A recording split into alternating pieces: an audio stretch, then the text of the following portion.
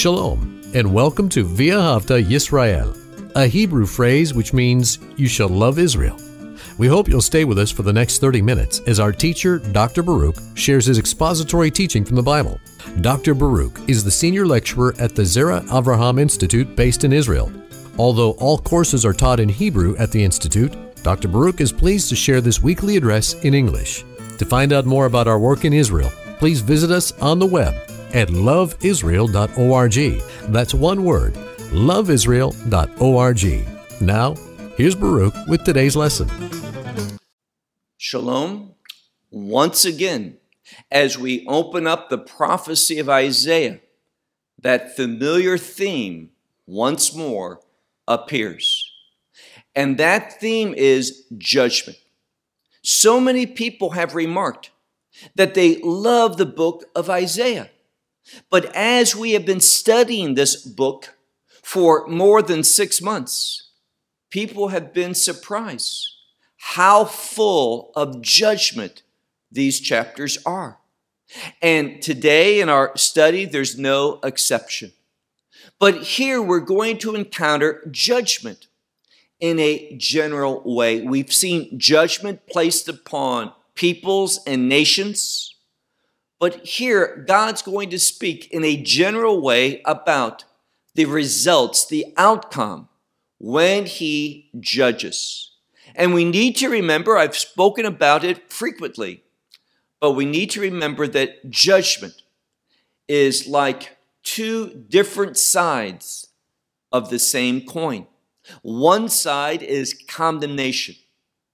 It speaks of what we normally think of when we hear that concept, judgment, punishment, God's consuming condemnation and eternal suffering and punishment. That's one side of the coin. But for those who have repented, those who have said, I do not want to live in sin, but I want to obey God, and have sought His grace, experience His forgiveness by grace and mercy. Those who have entered into a covenant specifically, that covenant that Jeremiah speaks of, that covenant that the blood of Yeshua ratifies, this new covenant, a covenant of forgiveness where God does not remember our sin. For those, God's judgment should be thought about not with the word condemning, but with the word vindicating.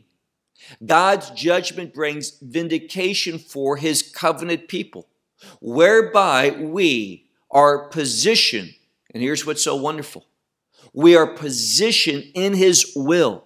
Now, there is an inherent relationship between being in the will of God and being in the kingdom of God. When we are in God's will, we are going to be experiencing kingdom provision.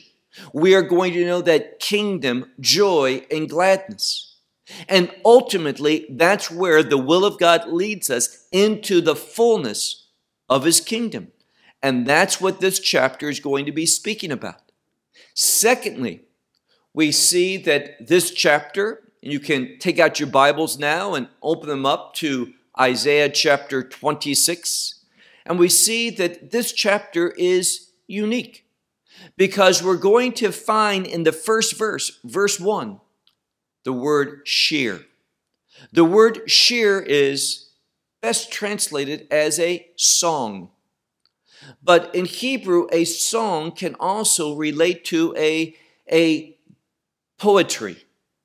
And in poetry, we see parallelism. One thing being likened to another, or one thing being contrasted with another. And this is certainly the characteristic of this chapter. We're going to see a dichotomy between those who are condemned and those who are vindicated. So with that said, look with me to verse 1, Isaiah chapter 26 and verse 1. That very familiar expression, B'yom ha'hu, on that day. And we've learned so many times that that expression relates to Judgment Day. And usually that final judgment day. And certainly within this chapter, that is the proper understanding of on that day. Verse 1, on that day, this song will be sung in the land of Judah. Now, remember the context. Isaiah is speaking, and the northern kingdom, it is far removed from the purposes of God. Throughout Isaiah's prophecy, which took place over a number of years, we see that Assyria ultimately took the northern kingdom called Israel into captivity, and that northern kingdom was not still in existence. But we find that Judah, representing the nation of God, was. It was threatened, as we have seen, by Assyria, but God delivered. Babylon would come and carry the Jewish people into exile, but here, we're not looking at these things from Isaiah's period. We're simply using the term Judah as referring to God's kingdom. Judah gives this passage a kingdom connection, a kingdom context. So he says, on that day, that is that final judgment day, this song will be sung in the land of Judah, meaning in regard to the kingdom of God. And then we have the word Ir, which is city. And presumably, if we're speaking about Judah, what's the main city in Judah? Jerusalem. And Jerusalem has an eternal character to it. It is truly the eternal city. And therefore, the people will remark, Oz lanu. Oz is the word for strength. Now, many translations say a strong city, but there's a problem with that. Because Ir is feminine. But the word here for strength or power, Oz, is masculine. So you cannot say, as many translations do, and it's just another example of not paying attention to the grammar. You can't say a strong city we have, but it literally means city, referring to Jerusalem. Strength we have, meaning the fact that Jerusalem exists, we are in a good position. We have hope.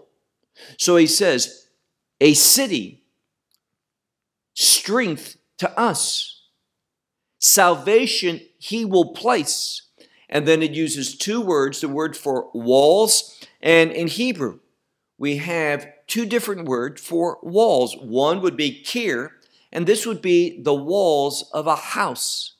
But then we have the term chomot, which is walls that would surround a city.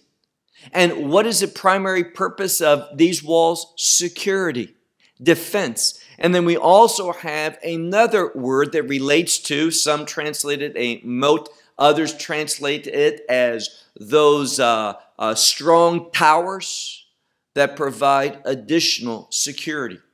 So what God is saying here is that in the last day, the people will sing a song of security, a song of defense, a song that will speak about salvation.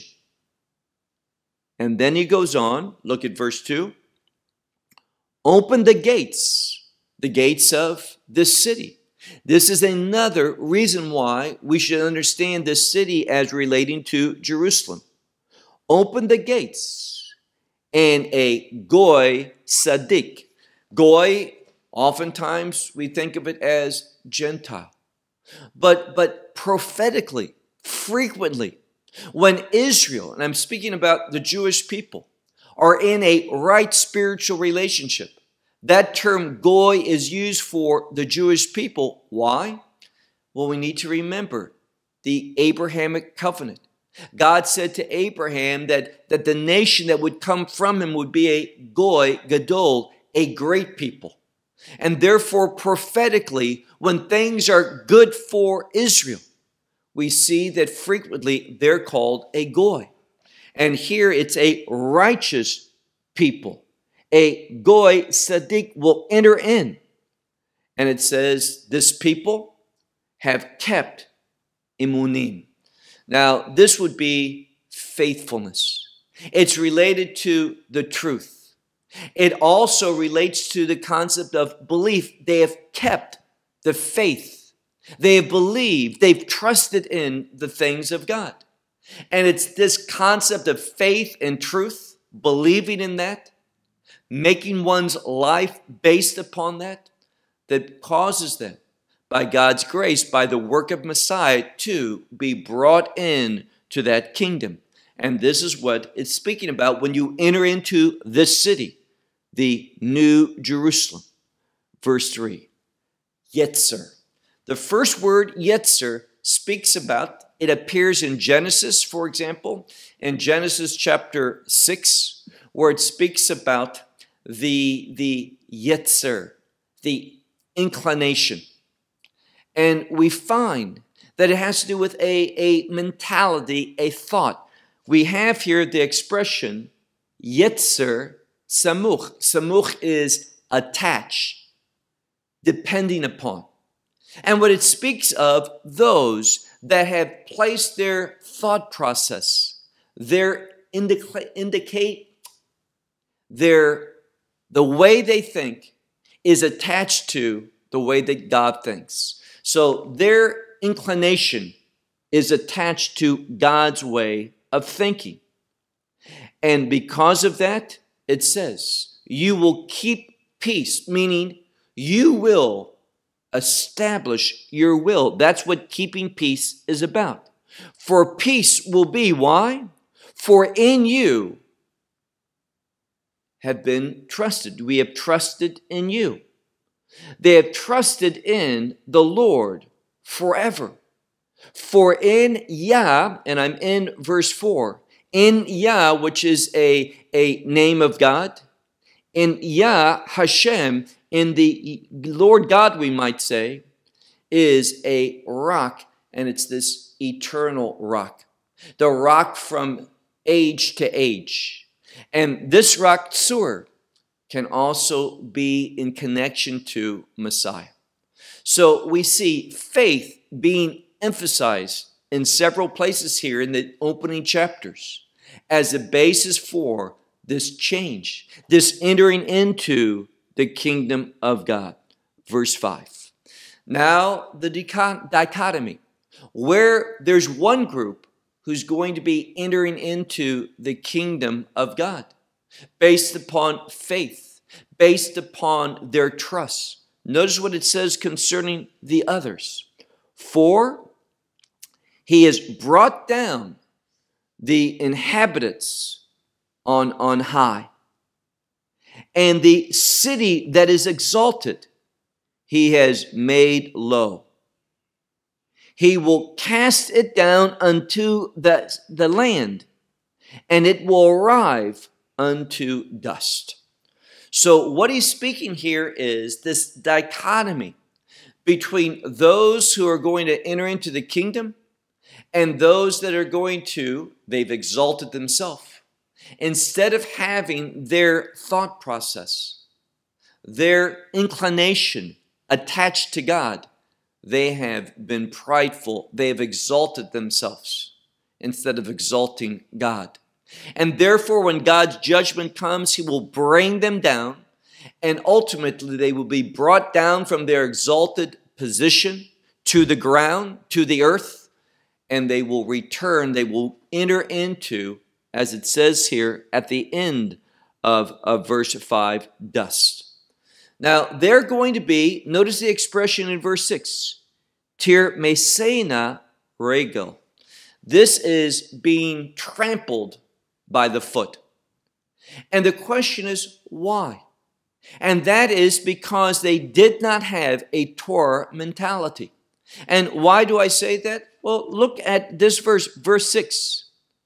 They are going to be trampled underfoot, we might say, the foot of the poor and the steps of the one who is meager in his possessions. Very, very poor. So the fact that they did not turn with concern, with compassion, this is what the Torah teaches. Love your neighbor as yourself. Because they did not exemplify, they did not live out a Torah lifestyle. They were not concerned with the poor and the needy. That fact is going to bring upon them, and that's why it mentions here the foot of the poor, the steps of the needy, those who are in a very meager circumstance. This is going to be the source of them being trampled underfoot because they ignored the ones in need. But notice the contrast. Look at verse 7. Orach. Orach is a pathway. It's the course of journey. So those who are going to be trampled, their lifestyle did not concern the one who was in need. But in contrast to that, it says, the pathway of the righteous is uprightness, is justice. And then we have the word yashar. Now, some translators say yashar, it means straight or upright. And it can speak to the God who is upright.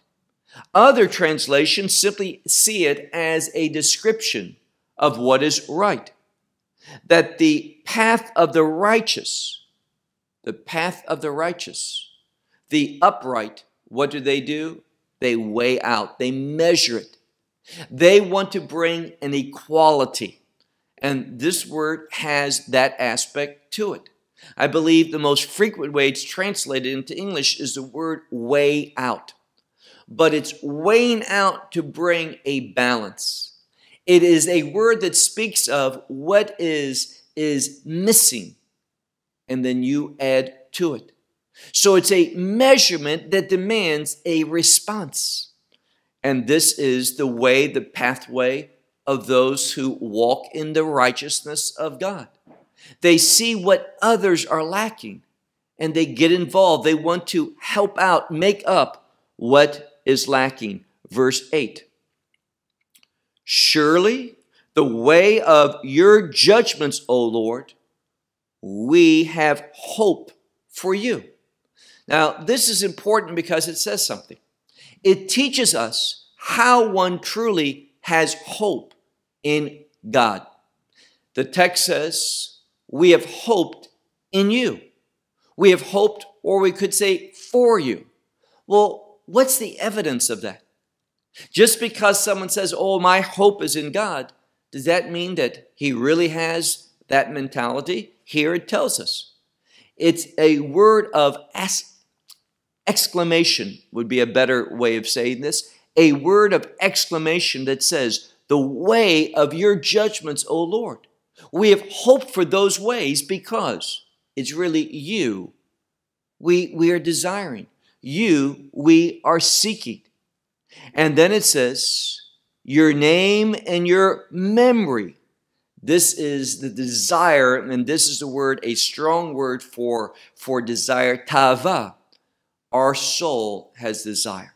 So your name, your character, and when it speaks about your memory, it's having to do with your covenantal promises. We have remembered your character, and we know that your character is connected to how you behave, the promise that you make.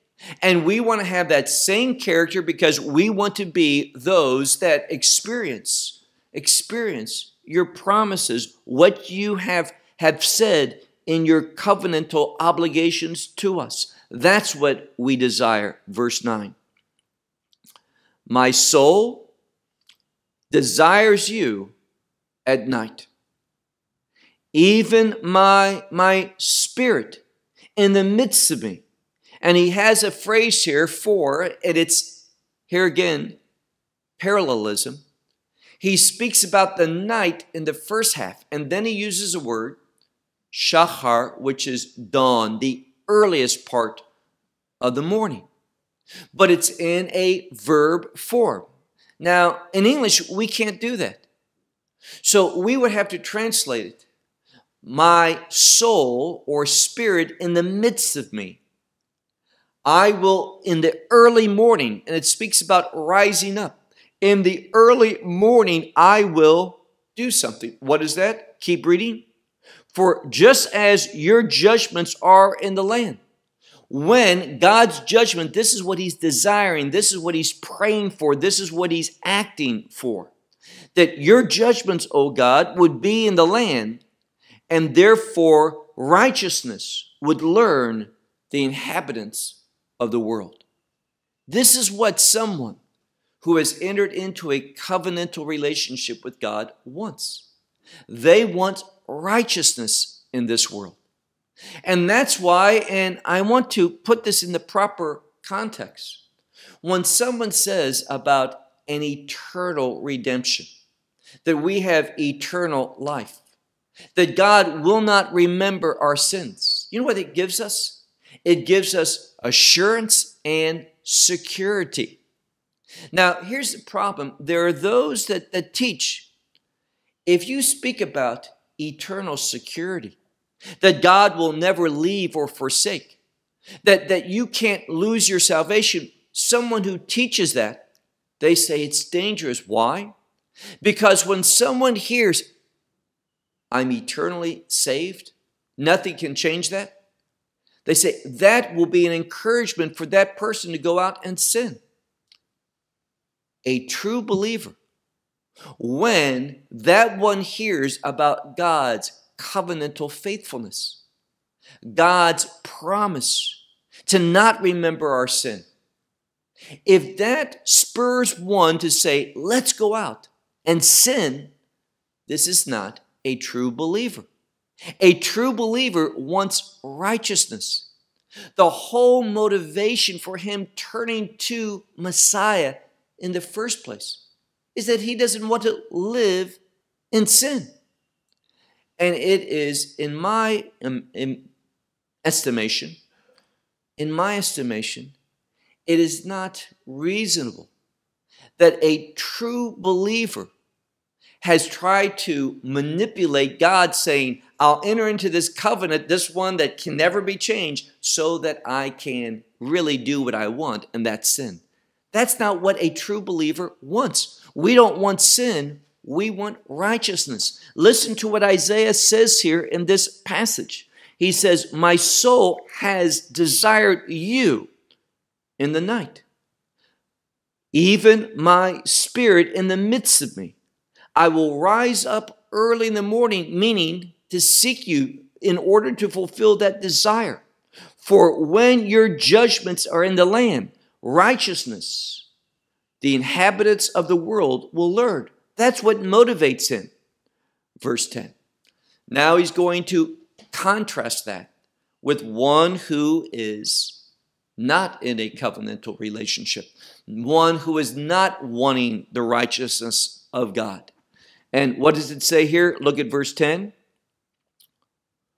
For favor or grace that is placed upon the wicked, a wicked one, it says, he will not learn righteousness. And in the land of uprightness, what is he going to do? If you put him in such a place, a land of uprightness, of justice, it says that he's going to want to twist that, because he does not and he will not see the majesty of the Lord. He may be there, but he is not going to experience God's majesty, God's presence in his life.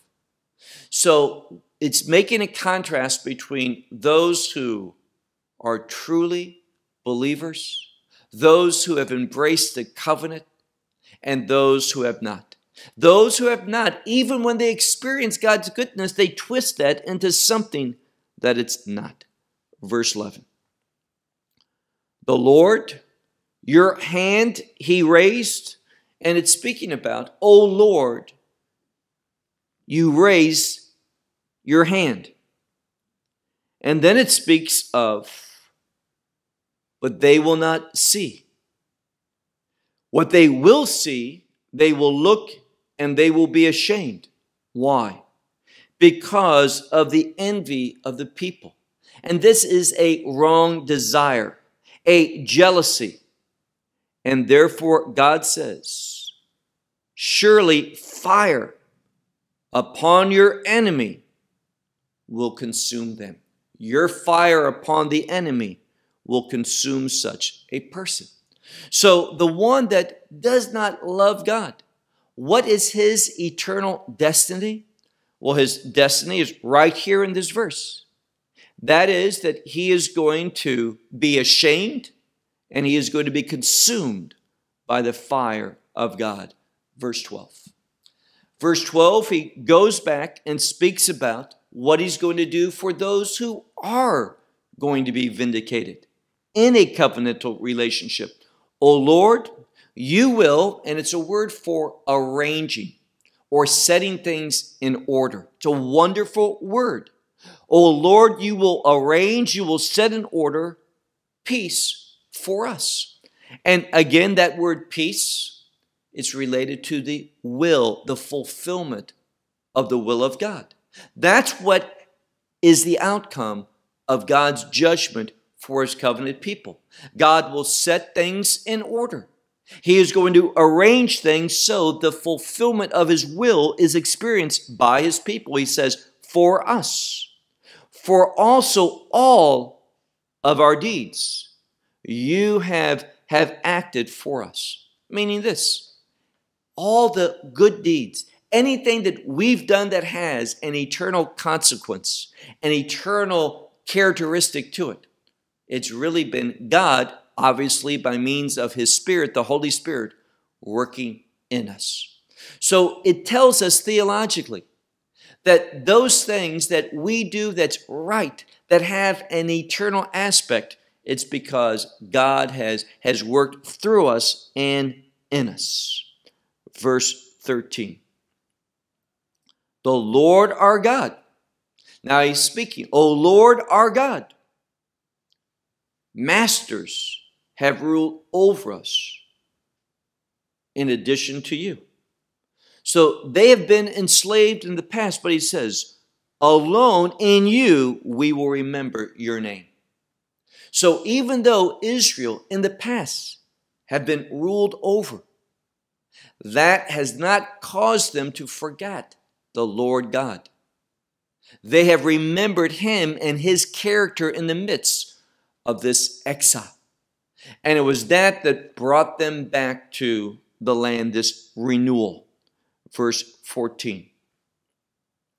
The dead, now he's going to make a distinction between dead and you're dead. The dead that do not belong to God, what's going to happen to them? And the dead that do belong to God. And we'll see that there's two constructions of this same word. Here's the simple one. Verse 14. Dead, they will not live. And it uses another word, Rephaim, which is another word that relates to those who are dead. So they will not live, they will not rise up. Therefore, you have, and this means why they have not, as a result of the fact that you have visited them. And this word for visit means God gets all in it. He fully commits himself.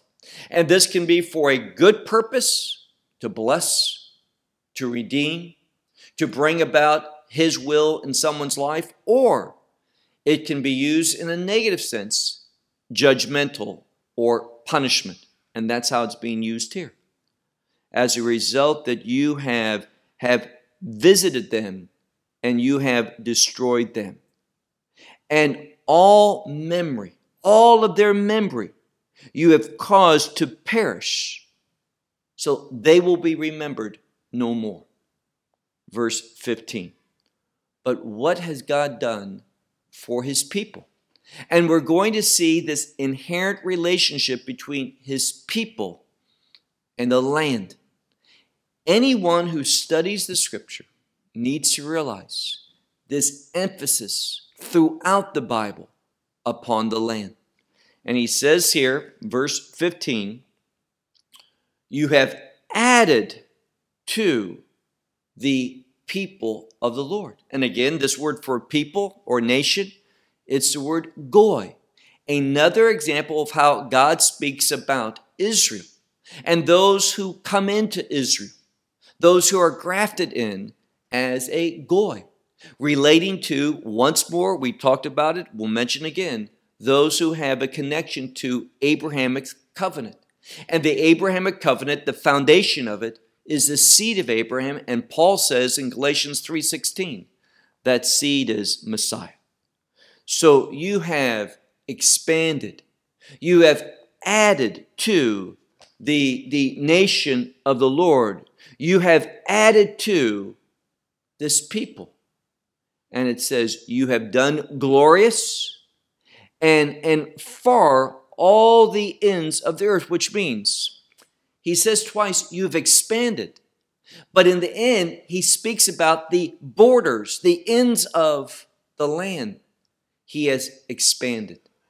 And one of the things that several commentators say is this: he's expanding the land because a great number of redeemed will be brought into it.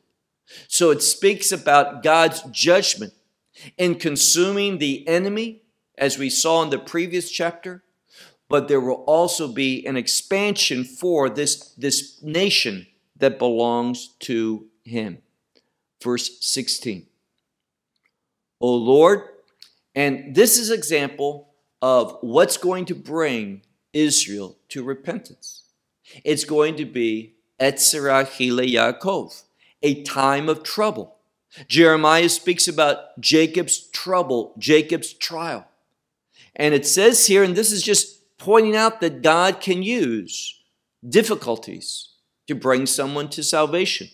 Verse 16, O Lord, in trouble, they have visited you. Now, it's the same word, which means to respond, to be all in. It's a word of commitment. And biblically, prophetically, when it's related to God, it speaks about God's commitment to either destroy or save. That one will either be extremely blessed by God or extremely cursed. But he's going to do it to the full. And now it says, O Lord, in trouble, they have visited you. They have poured out, and the word here is lachash, which is oftentimes whisper, but in this context, it means a prayer. And your uprightness is to them. Now, this is a word, musar. It can be ethics. It means that there's been a change from walking in disobedience to embracing the ethical standards of God. Verse 17.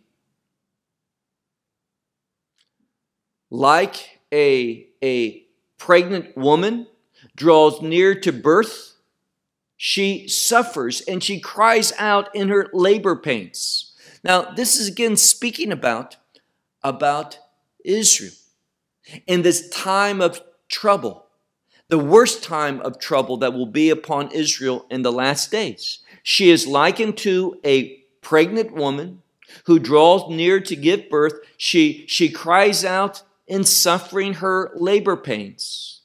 Thus we are before you, O Lord. Verse 18. We have become pregnant. We have suffered like one that gives birth. But what has been born? Wind. And salvation has not been done in the earth.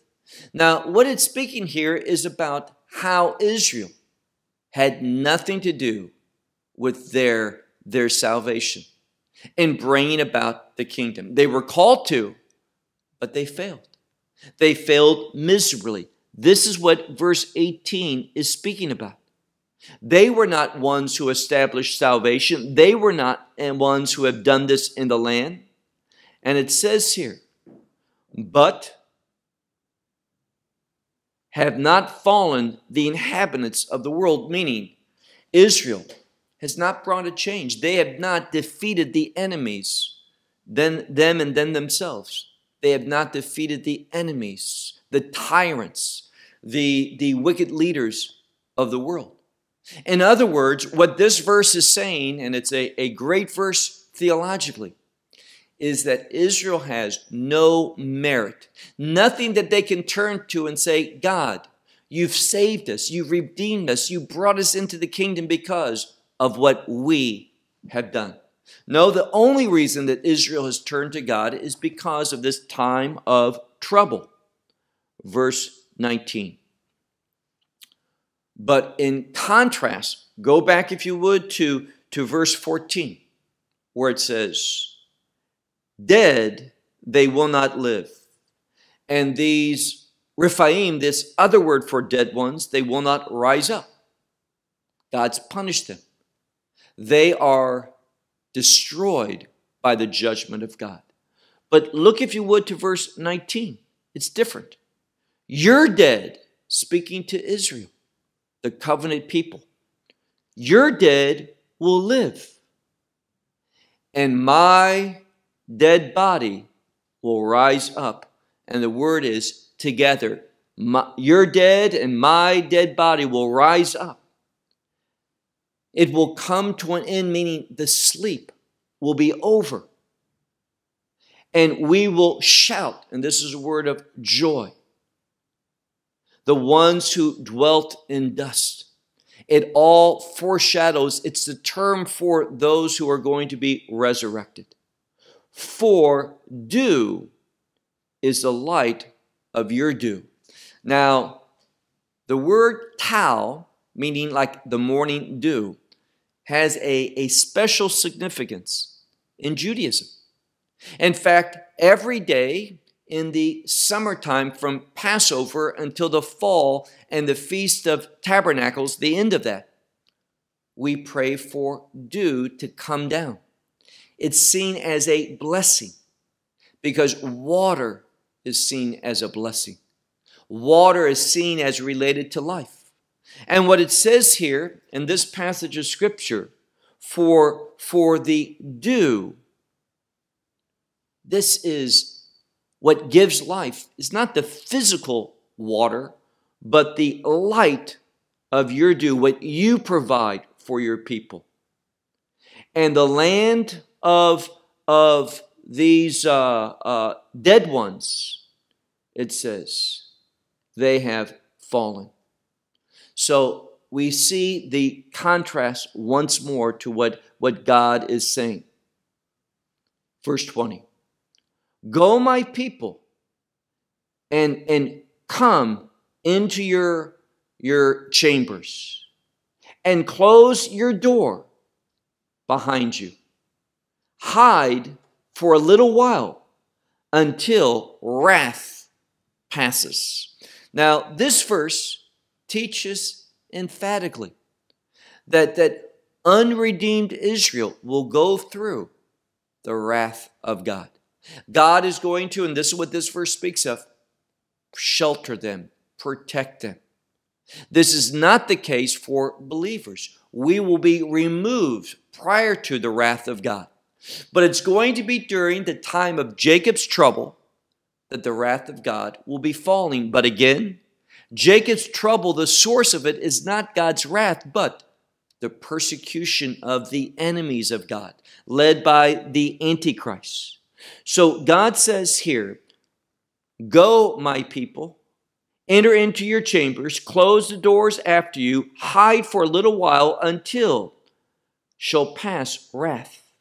Verse 21, our last verse.